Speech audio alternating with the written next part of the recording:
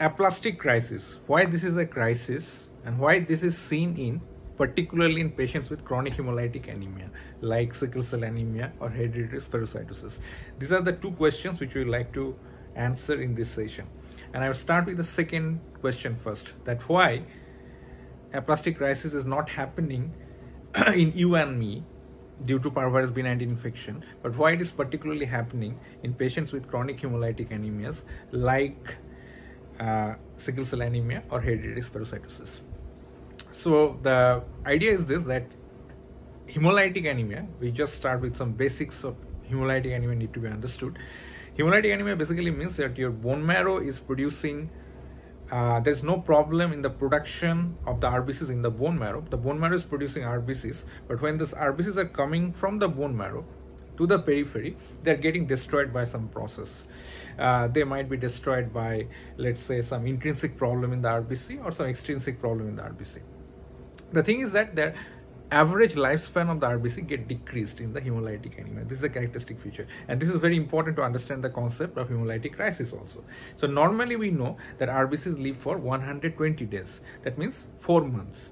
But what happens in patients with hemolytic anemia, the average lifespan of RBC decreases. It is usually ranges from 10 days, 15 days to 10 to 50 days. But they are much less compared to a healthy RBC.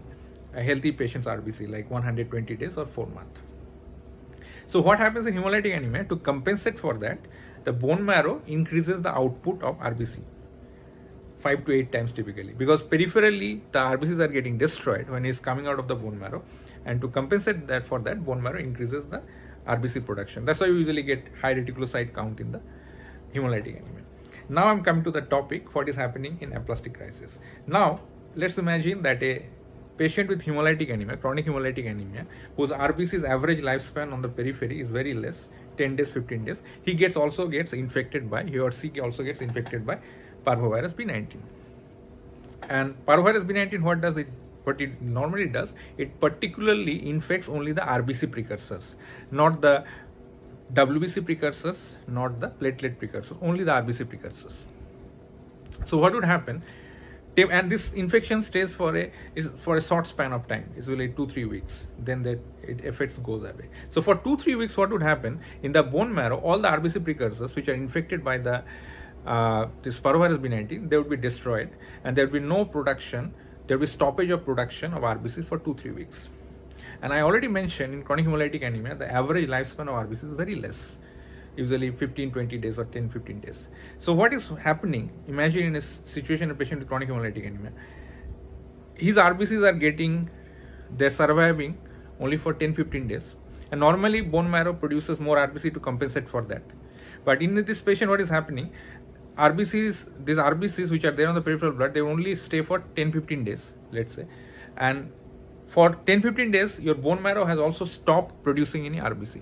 So normally what happens, that bone marrow usually means compensate for that. But bone marrow is, even for 10-15 days, there is a complete production. The factory has been completely shut down. There's no production of RBCs happening in the bone marrow. So what is going to happen? The crisis situation would evolve, because on the peripheral blood, you don't have not enough RBC, and your bone marrow is also not producing RBCs temporarily for 2-3 weeks, let's say. So there will be a sudden decrease in the hemoglobin level in the patient with severe reticulocytopenia, and that would create an emergency situation, acute situation, crisis situation, which is called aplastic crisis. So this aplastic crisis is typically seen in patient with chronic hemolytic anemias like sickle cell anemia and hereditary spherocytosis.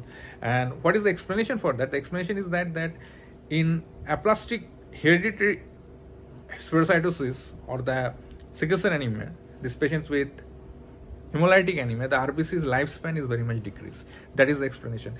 In you and me, even aplastic crisis cannot occur in that way. You understand?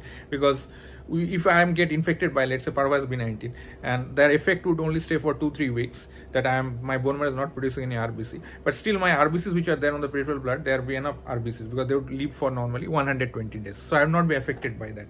But in a patient with chronic hemolytic anemia, RBCs are surviving only for less number of days. That's why it is creating a crisis.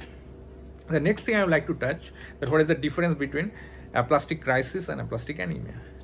Aplastic crisis, as I just now mentioned, is only affecting RBC cell line. It's not affecting the all three cell lines. So, and is a transient decrease in the RBC production because RBC precursors get infected by parvovirus B19. This is a typical cause. On the other side, aplastic anemia, we already know that it is a basically problem of loss of hematopoietic stem cell. So there is basically decrease of the all three cell line. Actually, there is a decreased production as the hematopoietic stem cell is lost. So there is no production of RBC, no production of platelets, or no production of granulocyte. So that's resulting in low bone marrow cellularity, and ultimately it is culminating in pancytopenia on the peripheral blood. And it is affecting all the three cell lines typically. But here what is happening is only affecting RBC. There will be only anemia, but the WC cell line, platelets, their count would be unaffected in the aplastic crisis. And it is usually temporary for a few weeks, then it goes away. And it's typically seen aplastic crisis is seen in the patients with chronic hemolytic anemia. This is the fundamental difference between aplastic crisis and aplastic anemia.